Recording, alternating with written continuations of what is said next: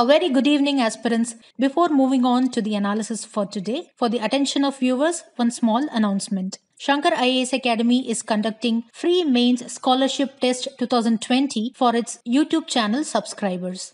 This scholarship test consists of 5 mains questions on daily current affairs. So from 27th to 31st July, one mains question will be given from the daily Hindu news analysis every day. And these questions will be published along with the Hindu news analysis video from 27th of July to 31st July of 2020. So don't forget the dates. It is 27th July to 31st July. Welcome to the Hindu news analysis by Shankar IAS Academy for the date 21st July 2020. These are the list of news articles chosen for today's analysis. It has been provided along with the page numbers of different editions of Hindu newspaper. The link for the handwritten notes in the PDF format and the timestamping for the displayed articles is provided in the description box and also in the comment section. Let's move on to the first news article discussion for today. The first discussion for today is based on this editorial, which is with reference to the private participation for the operation of passenger train services. As you know, recently government allowed private participation in over 109 pairs of routes through introduction of 151 modern trains. And based on this, on 5th July 2020 Hindu News Analysis, we discussed about the proposal of the government, then the need to have private participation in railways. Then we also discussed the objectives of the liberalization in the railway sector. And today we will discuss this editorial, which is authored by former senior Indian Railways officers. And in this editorial, they have highlighted various issues that may arise because of the current proposed arrangements related to the private participation. The syllabus relevant to this discussion is given here for your reference. Initially, authors have noted the criteria for this private participation, which mentions that the private players will invest in the procurement and maintenance of coaches, that is the passenger coaches. And these private modern trains will, however, use all the other infrastructure owned by the Indian Railways. See here, when we say other infrastructure owned by the government, it refers to track facilities and associated structures, then stations, signaling, security and daily maintenance of these structures, etc. So the responsibility of the private investor ends with the investment in the procurement and maintenance of coaches. But the train operation, safety and dealing with the everyday problems has to be handled by the Indian Railways only. So this is where the role of private participation has to be worked out. Now, keeping this in mind, let us discuss the issues related to these developments. The first issue is with respect to the fixing fares for traveling in these private modern trains. According to the authors, in these trains, the participating private players will be fixing the fares by themselves. So in such a scenario, the fares could be on the levels of air-conditioned bus fares or even to the levels of air flight fares. So as a result of this, such trains will be beyond the reach of common man, and it will defeat the objective of railways as a public welfare transport organization. So in this regard, authors also provide suggestion, which is that the fare determination in such trains has to be determined only in consultation with the government, like how it is done in the case of some metro railway services. See, this suggestion of author is valid because if the fares in these private trains are to be comparable to the air travel, then people will obviously choose air travel over private passenger trains because air travel will additionally save their travel time also. So in this way, this suggestion will help. Now, the second issue is that according to the author, the proposed arrangement will lead to day-to-day challenges. Now, these day-to-day challenges are expected to happen and continue in the proposed setup, even if an independent regulator is set up. This is because of the dual roles in the process, which gives room for day-to-day disputes or issues. So what do we mean by dual role here? See, this simply means that the coaches are procured and maintained by the private and the coaches are to be operated by the government. So whenever some issues will happen, then the operator will blame the maintenance team. Then the maintenance team will blame the operator. So what can be the solution to this problem? One solution provided by the author is that in such areas where there is private participation, the role of private should be reduced only to invest in new coaches. And their role should not be in day-to-day or regular maintenance of the coaches. Now, if this is followed, then the coaches will be operated and maintained by the Indian Railways as a single player. And thus it will facilitate smooth operations. There is also one another solution provided by the author, that is the government should not operate these trains. and the government should play only the role of facilitator, like giving permissions, allocation of routes, etc.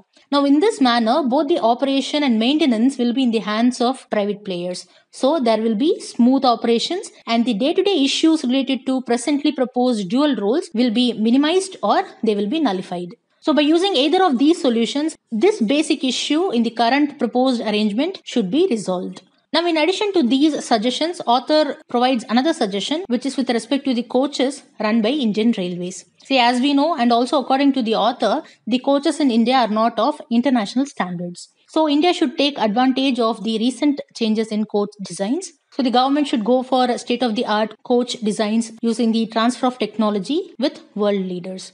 Now, if the coaches are made with international standards, then it will minimize the operational maintenance cost, and it is expected that this will be much lesser than how much we are currently spending for the operation and maintenance of existing coaches, which are not even of international standards. Now, the next issue and suggestion is with respect to the government's idea to increase the maximum running speed to 160 km per hour. See, this is a welcome measure because if the speed increases, then the travel time will automatically decrease. But according to the author, accomplishing this running speed before the start of operations of private trains will be difficult. This is because of the existing gaps in the railway infrastructure. See, according to the government, the private passenger trains operations are to start by April 2023. So, in this regard, author suggests to fill the existing gaps in railway infrastructure, such as Indian Railways has to take measures for track strengthening. Then it should eliminate curves and level crossing gates. Then they should strengthen bridges. Then track fencing should be built, especially in the densely populated areas, to facilitate the achievement of maximum running speed. Now, if all these gaps are not addressed, then we might have to see many rail related accidents such as a derailment, then persons getting hit by fast trains, etc. in the future.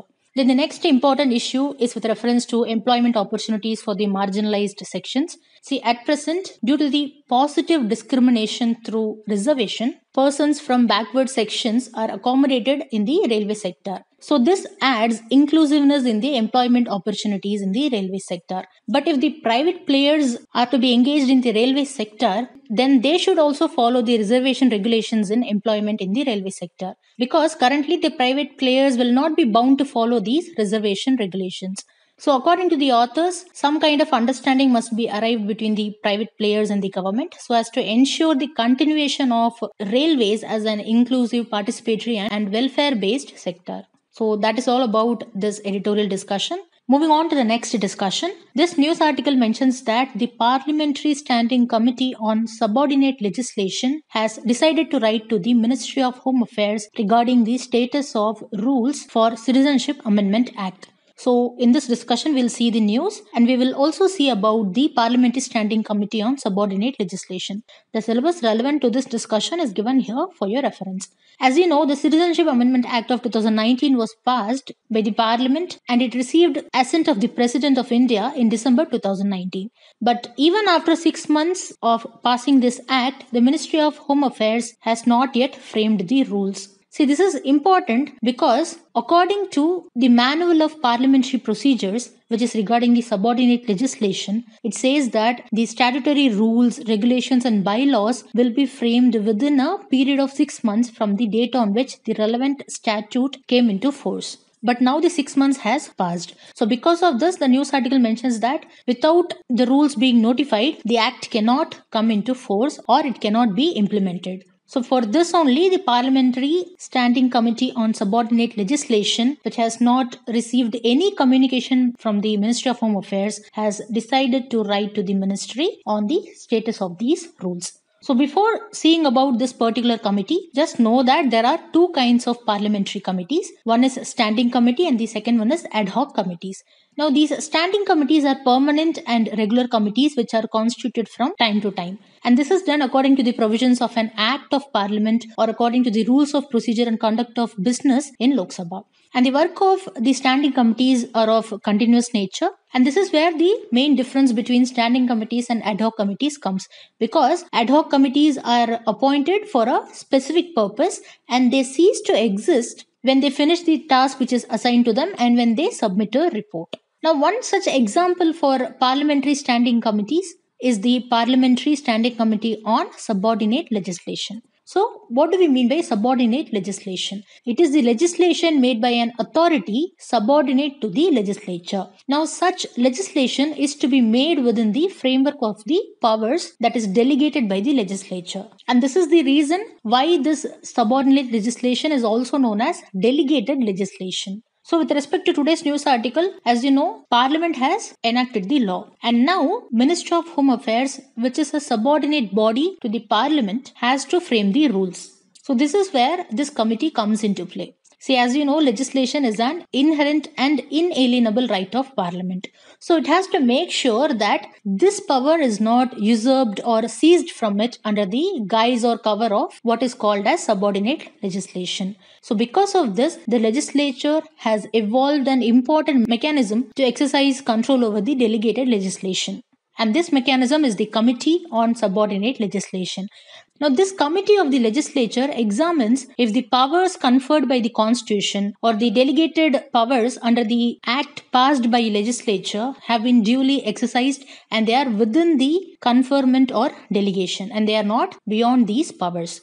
This means the committee has to make sure that the delegated legislation does not transgress or breach into the areas which are not prescribed for it. And in this regard, know that both Lok Sabha and Rajya Sabha have their own committee on subordinate legislation. And the functioning of committee on subordinate legislation in Lok Sabha is largely governed by the rules 317 to 322 of the rules of procedure and conduct of business in Lok Sabha. And likewise, in Rajya Sabha, this committee is constituted under the rules of procedure and conduct of business in Rajya Sabha. And know that for the first time, the committee in Lok Sabha was constituted in December 1953 and it has been constituted ever since every year. And according to the rules, the committee shall consist of not more than 15 members who shall be nominated by the Speaker. And know that a minister shall not be nominated as a member of the committee. And if a member who is nominated to the committee is appointed as a minister later, then such member shall cease to be a member of this committee from the date of such appointment. And the term of office of members of this committee shall not exceed 1 year according to the rules. Now, similarly, the committee in Rajya Sabha shall consist of 15 members and they are nominated by the chairman of Rajya Sabha and they hold office until a new committee is nominated. So that is all about this discussion. In this discussion, we saw about the Parliamentary Standing Committee on Subordinate Legislation. We also saw about the meaning of subordinate legislation. Now know that the topic of parliamentary committees is very important from prelims perspective and also from mains perspective. As you can see, already in 2019 and 2017, there are questions on parliamentary committees in mains paper. Like this question asks, why do you think the committees are considered to be useful for parliamentary work? Discuss in the context the role of estimates committee. Now this question focuses on estimates committee. And this question of 2017, it focuses on public accounts committee. Now likewise, there are also questions in prelims. Like this 2013 question focuses on the Parliamentary Committee on Public Accounts. This is a 3-statement question and the correct answer is option B, 2 and 3 only. The first statement is incorrect because this committee consists of 22 members, 15 from Lok Sabha and 7 from Rajya Sabha. And then very recently in 2018, there is a question on the Committee on Subordinate Legislation itself. Here the question asks, with reference to the Parliament of India, which of the following parliamentary committees scrutinizes and reports to the House whether the powers to make regulations, rules, sub-rules, bylaws, etc. conferred by the Constitution or delegated by the Parliament are being properly exercised by the executive within the scope of such delegation. Now, just now we saw this is the function of the Committee on Subordinate Legislation. So, the correct answer is option B. So, you can understand the importance of parliamentary committees. So, take a note of it whenever a parliamentary committee is mentioned in news. With this, we come to the end of this discussion. The displayed practice question will be discussed in the last session.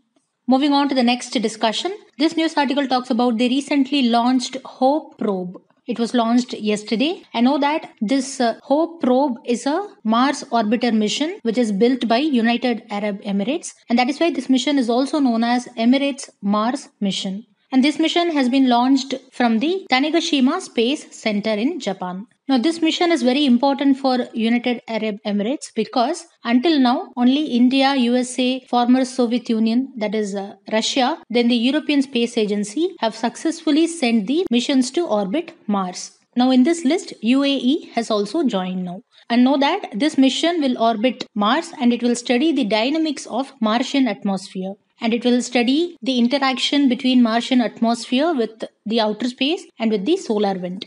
And the primary scientific objectives of this mission are to search for the connection between current Martian weather and the ancient climate of Mars. Then it aims to study the loss of mechanisms of Mars's atmosphere to the space, and this will be done by tracking the behavior and escape of hydrogen and oxygen from Mars's atmosphere. Then it will also investigate how the lower and upper levels of Martian atmosphere are connected. And finally, it will create a global picture of how the Martian atmosphere varies throughout the day and throughout the year. So that means the HOPE probe will be the first probe to provide a complete picture of the Martian atmosphere and its layers when it reaches the red planet's orbit in 2021. And know that the Mohammed bin Rashid Space Center is responsible for the execution and supervision of all the stages of this HOPE probe. Now, this Mohammed bin Rashid Space Center, which is home to the UAE National Program on Space, was founded in 2006. It has launched Dubai Sat 1, Dubai Sat 2, and also Khalifat Sat in the past. And remember, after the launch of this HOPE probe, UAE has become the first Arab country to launch a mission to the Mars. And as we already saw, the probe is expected to enter the Mars orbit in 2021. And this year is very special for UAE because it is the golden jubilee year of founding of United Arab Emirates. So this mission is going to be a memorable mission for United Arab Emirates. So that is all about this discussion. Whenever a space mission is launched by a foreign agency, in that you should know who launched it, which space center launched it, and which space center is responsible for its execution and supervision. Then what is the objectives of that mission? These points are very important from the prelims perspective. With this, we come to the end of this discussion. The displayed practice question will be discussed in the last session. Moving on to the next discussion. This news article mentions about the recent stand of Election Commission of India and the amendments to the Conduct of Election Rules of 1961. See, if you remember, on 2nd July Hindu News Analysis, we saw that Election Commission of India has proposed to relax the age of those eligible senior citizens for the postal ballots, and it proposed to relax the age from 80 to 65 years, so as to facilitate the senior citizens to vote in the upcoming Bihar state elections during the COVID-19 pandemic. Now, to enforce this, the Ministry of Law and Justice has amended the Conduct of Election Rules of 1961, and it has been amended by the Conduct of Elections Amendment Rules of 2020. So what are the amendments made? Firstly, it has amended the meaning of absentee voter by adding an extra condition. On that day, we saw that absentee voter means a person belonging to such class of persons as may be notified by the government and who is employed in essential services as mentioned in the said notification. And it also includes an elector belonging to the class of senior citizen or persons with disability. Now, the amendment has included another condition, that is, the COVID-19 suspect or affected persons will also be called as the absentee voter from now onwards. So now, to define the COVID-19 suspect or affected persons, a new clause is inserted in Rule 27A of the 1961 rules. It has inserted the clause F, and according to this clause, COVID-19 suspect or affected persons means the electors who are tested as COVID-19 positive by the government hospital or the hospital recognized by the government as COVID hospital. It also includes persons who are under home quarantine or institutional quarantine due to COVID-19 and who are certified by a competent authority notified by the state government or the Union Territory Administration. So remember, in the upcoming elections, the persons who have been tested as COVID-19 positive or who are under home quarantine or institutional quarantine are eligible to vote as absentee voter.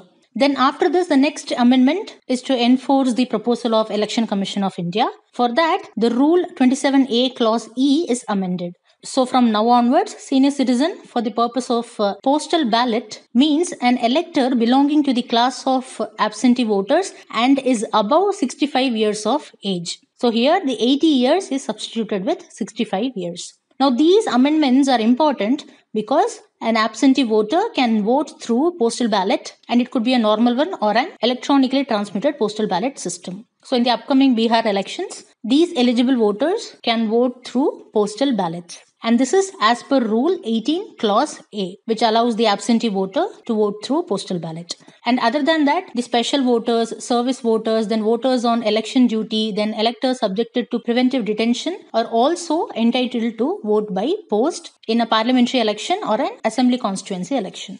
So now what the ECA has asked has been done by the Ministry of Law and Justice.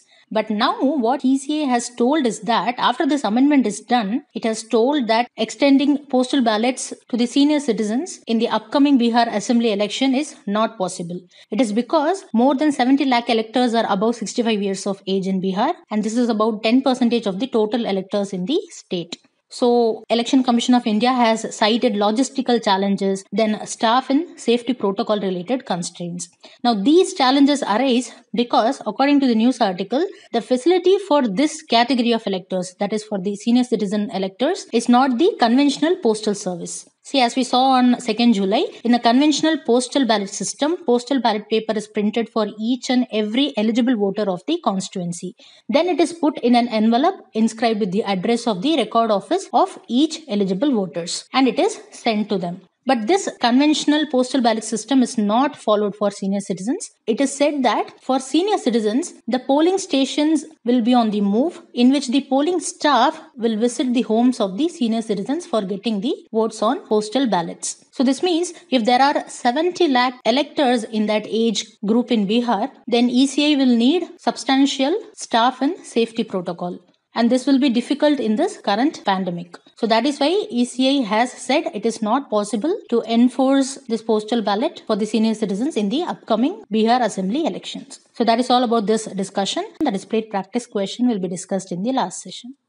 Moving on to the next discussion, which is based on this news article, it talks about the Consumer Protection E-Commerce Rules of 2020. These rules have been framed under the Consumer Protection Act of 2019, which will come into force next week. So today we'll have a comprehensive discussion on the provisions of these rules and the Act of 2019. The syllabus that is relevant to this discussion is given here for your reference. So let us first see on whom these rules are applicable. These rules are applicable to all the goods and services which are bought or sold over electronic network. It will be applicable to all the models of e-commerce, which includes the marketplace model or the inventory model of e-commerce. And these rules are also applicable to e-commerce retailers. But note that these rules will not be applicable to any activity of a natural person which is carried out in a personal capacity and which is not a part of any professional or commercial activity. But these rules are applicable to an entity which is not established in India but offers goods or services to consumers in India. So what are the duties of e-commerce entities under these rules? According to the rules, every e-commerce entity shall provide all relevant details about it, like the name of the entity, its address on its e-commerce platform. Then the rules prohibit the e-commerce companies from indulging in unfair trade practices.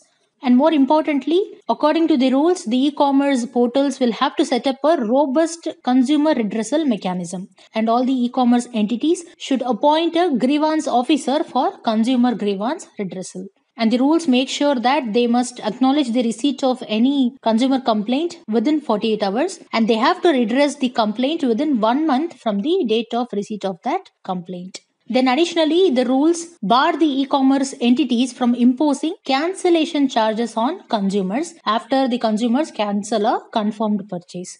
So that means this provision will make many of the consumers happy. But remember here that the cancellation charges will be allowed if the similar charges are borne by the e-commerce entity when the e-commerce entity itself cancels any purchase order unilaterally. That is, unilaterally for any reason, the e-commerce entity cancels any purchase order, and if there is a charge for that cancellation by that e-commerce entity, then the e-commerce entity can impose cancellation charges on the consumers also. Then apart from this, the rules prohibit the entity from manipulating the price of the goods and services to gain the unreasonable profit. Now let us see the obligations of sellers according to these rules. Under the rules, sellers cannot refuse to take back goods or they cannot refuse to withdraw services.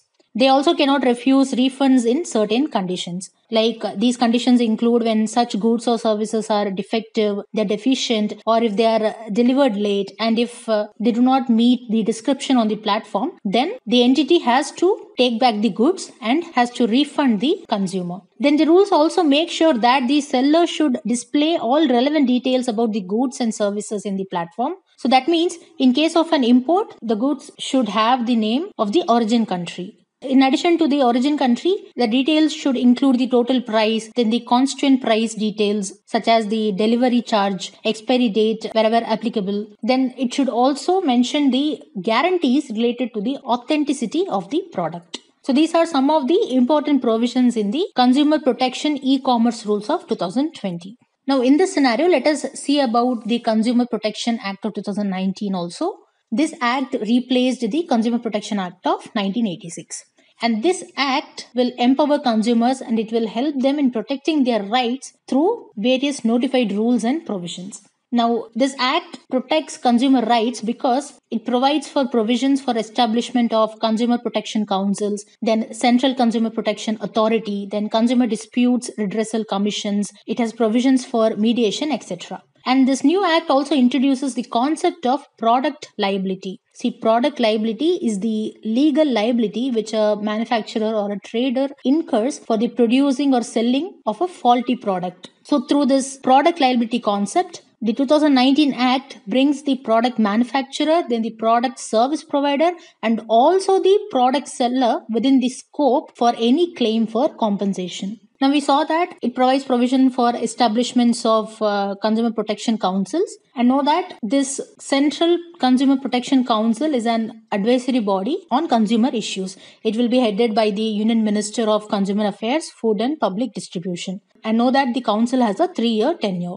Then the Central Consumer Protection Authority will be established to promote, protect and enforce the rights of consumers. I know that this CCPA will have an investigation wing which will be headed by a Director General, and it will be empowered to conduct investigations into the violations of consumer rights, and it will be empowered to institute complaints and prosecution. And this authority can also order the recall of unsafe goods or services, or it can order the discontinuance of unfair trade practices and misleading advertisements also. Not only that, this authority will have powers to impose penalties on the manufacturers, endorsers, or publishers of the misleading advertisements. Apart from this, the 2019 Act provides for simplifying the consumer dispute adjudication process in the consumer commissions.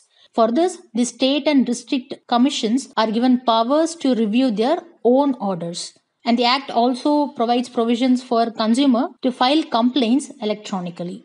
Then, as we saw already, the Act provides for mediation as an alternate dispute resolution mechanism. So, it makes the process of dispute adjudication much simpler and quicker. So, that is all about this discussion. Now, finally, we have come to the last session for the day, which is the practice questions discussion session. The question asks, which of the following category of persons are entitled to vote by post at an election in a parliamentary or assembly constituency? So that means indirectly this question is asking about who are all eligible to use postal ballots. And during discussion we saw that Rule 18 of the Conduct of Election Rules of 1961 mentions about the persons who are entitled to vote by post. And this includes special voters, service voters, voters on election duty, then electors subjected to preventive detention, and then absentee voters. Now here, that means 1, 2, 3, 4 are there, and the persons with disability and senior citizens are included in the absentee voters. Now here, know that special voters are those who are holding any office in India declared by the President in consultation with the Election Commission. And know that the spouse of such person is also covered under the purview of special voter. And as you know, then service voters are the voters who are serving in the armed forces of the Union, then who are employed in a post outside India under Government of India, such as ambassadors of India, etc. And voter on election duty means any polling agent or any polling officer, then presiding officer or the other public servant who is an elector in the constituency. So that means in a hurry, don't think correct answer is option D, 1, 2, 3, 4, 5 and 6. Because if you see option 6, it mentions senior citizens above 60 years of age. Now see, previously it was 8 years of age, and today we discussed that it has been reduced to 65 years, not 60 years. So the lower age limit to be eligible for postal ballot is 65 years, not 60 years. So the correct answer is option C, 1, 2, 3, 4 and 5 only. Now this next question is a pair based question. On one side mission, probe or rover is given, and on the other side destination is given. Now the first pair is Hope, Probe, Mars. Today only we discussed about this, and this pair is a correctly matched pair. And here if you see, the question asks for the incorrectly matched pair. That means one should not be in answer. So if you remove options A, C and D, you can arrive at the correct answer, which is option B, 2 and 3 only. Now in this, 2 is incorrect because Tianwen is the first Mars mission of China. It is not a mission to Sun, and this mission comprises of a lander and orbiter. And this mission is scheduled to launch on 23rd July 2020, that is in this week only. And this mission will make a 7-month trip to Mars, and it will be arriving in early 2021. And the scientific objectives of this mission are to study the Martian topography and geology, then to characterize the soil and its water ice content. Then it also aims to determine the composition of the surface material, and it aims to profile the Martian ionosphere, climate, etc. Now this third pair is incorrect because this Perseverance rover is a part of NASA's Mars exploration program. And this Mars exploration program of NASA has the Mars 2020 mission also. So together the Mars 2020 mission along with Perseverance rover is part of NASA's Mars exploration program. And it is a long-term effort of robotic exploration of the red planet Mars. And this mission is timed for launch at the end of this month. But already this mission has been postponed many times. So let us see whether it is launched in this month or not. Now this Mars 2020 mission addresses high priority science goals for Mars exploration, including the potential for life on Mars. And this mission will seek signs of habitable conditions on Mars in the ancient past, and it will search for signs of past microbial life also. So in this Hope probe, Tianwen-1 and then Perseverance rover, all these targets Mars, and that is why 2 and 3 are incorrect. Now this next question is based on Committee on Subordinate Legislation. The first statement is it is an ad hoc committee which ceases to exist when it submits its report. See, we know that ad hoc committee ceases to exist when it submits its report. But whether this committee is an ad hoc committee? No, it is a standing committee. And standing committees are permanent and regular committees which are constituted from time to time. So first statement is incorrect. Now the second statement is a minister shall not be nominated a member of the committee. Now this is the correct statement. We discussed this during news analysis. We saw that if a member of committee after being appointed as a member is appointed as a minister, then such member shall cease to be a member of this committee from the date of such appointment. So this statement is correct, and here the question asks for the correct statements. So the correct answer is option B, 2 only. With this, we have come to the end of today's Hindi News Analysis. If you like the video, don't forget to like, comment and share, and do subscribe to Shankar IAS Academy YouTube channel for more updates related to civil service examination preparation.